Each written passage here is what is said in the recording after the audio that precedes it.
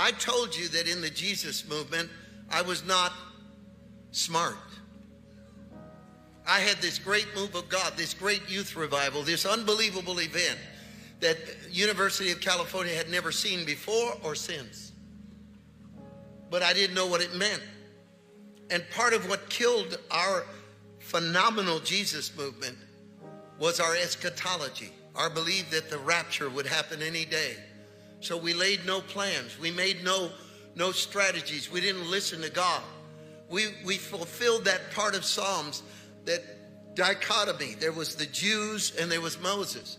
And the Bible says unto Moses, God revealed his acts. But unto the people, God revealed his acts. But unto Moses, he revealed his ways.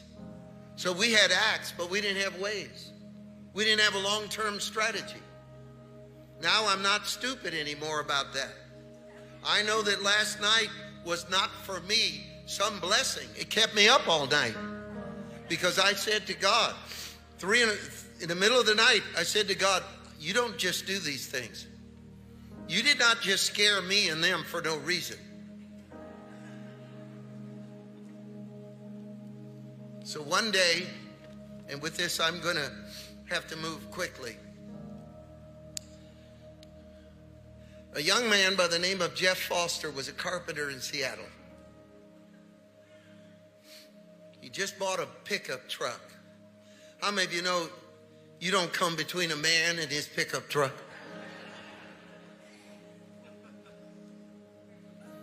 But every day he would drive the same street in Seattle, come to the end of a road where he had to turn left, and at that turn there was a woman laying in a bed on a porch watching the rare sunsets of Seattle.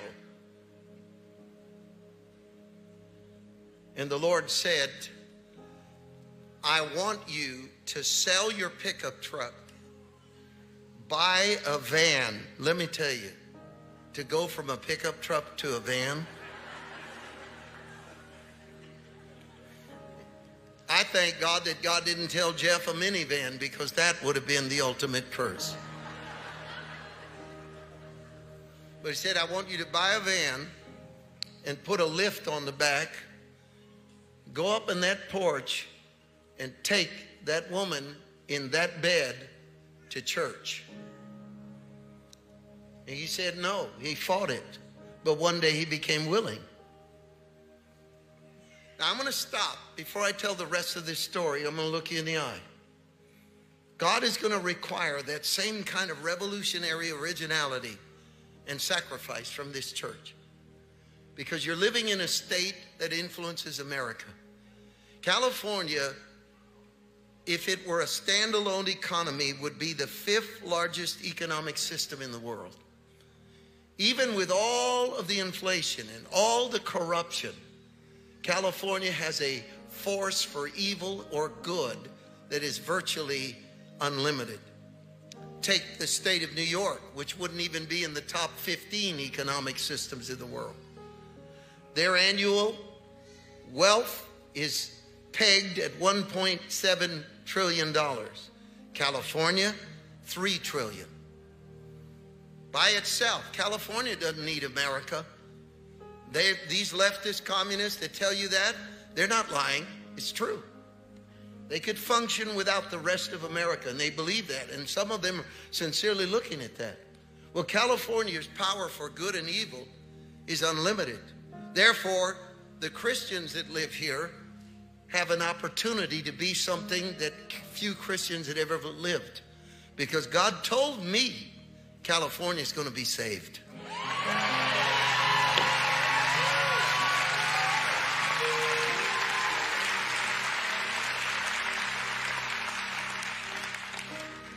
So Jeff sold his truck, bought a van, I choke on the word,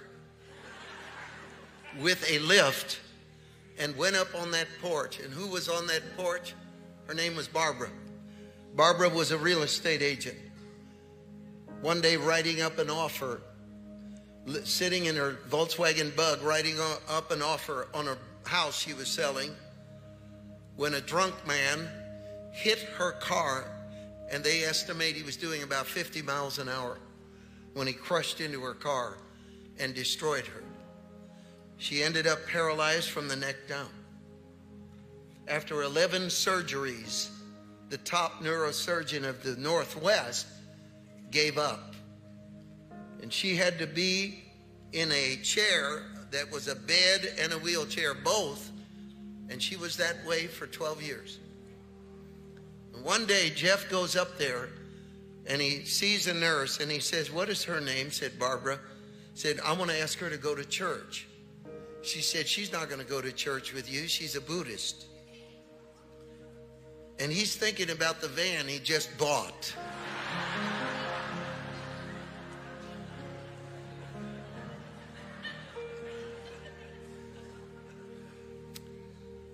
Well, he said, "Well, I don't care. I'm going to invite her. Excuse me."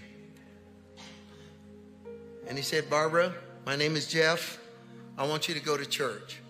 Every day he stopped, asked her again, asked her again. Finally, she agreed to go on a Wednesday night. Then she agreed to go a second time.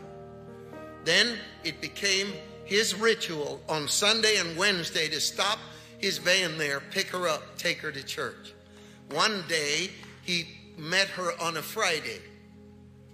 Said, "There's an evangelist named Murillo. He's coming to our area. We're going to do a crusade, and he's going to pray for the sick, and I want you to come."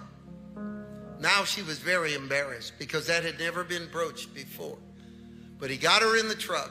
He brought her down, and I'm walking out to preach the gospel and pray for the sick when down in front of me is this bed with this woman on it. Under the blanket, she's fully clothed. She's laying there. And we evangelists love to have the hard cases in the back. We like the neck pain and the nostrils, because they tend to believe you work your way up. But there she was, imposing, interrupting, stopping everything. And I will never forget that night as long as I live. It haunts me.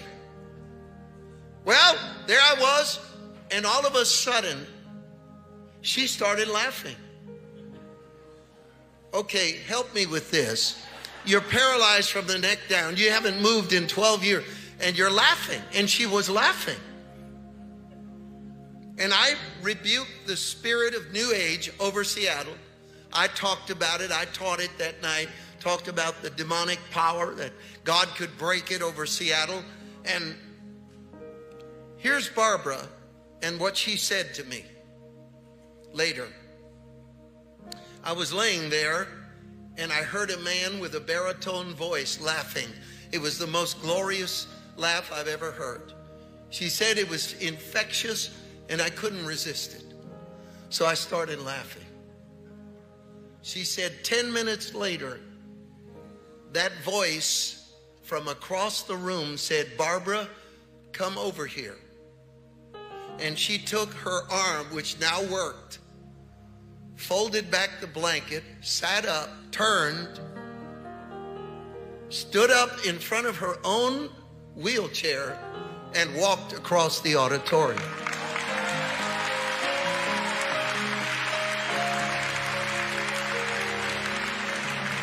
Somebody help me give God the glory. Somebody help me give God the glory.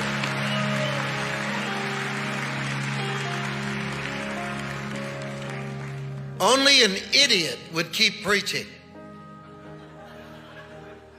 Is this mic working? Only an idiot would keep preaching. It is currently 8:31, and if you parents, you probably need to get your kids. The workers have been amazing tonight, but I just wanted to announce that and make it clear. But I'm gonna stop right here. I'm gonna look at you. Barbara was healed by the power of God. Now, we took her to a telephone. We took her to a phone. We got a phone and called her doctor, who's also a Buddhist. Woke him up. Said, "Sir, someone wants to talk to you." "Hi, this is Barbara. I can walk." He says, no, you can't. This went on for a few minutes. Yes, I can. No, yes, I can. Finally, he gave up. He said, look, be in my office at 9 a.m. and I'll make you a deal. If I see you so much as take one step on your own power, I will renounce Buddha and serve Jesus Christ.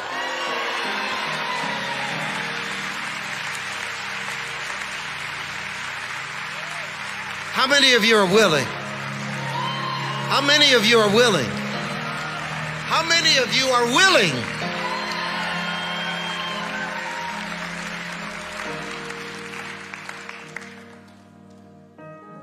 Yeah, you guessed it. Barbara and Jeff got married. How's that for a story? You hear all the women going, oh. None of the men did it because they didn't want anyone wondering about them.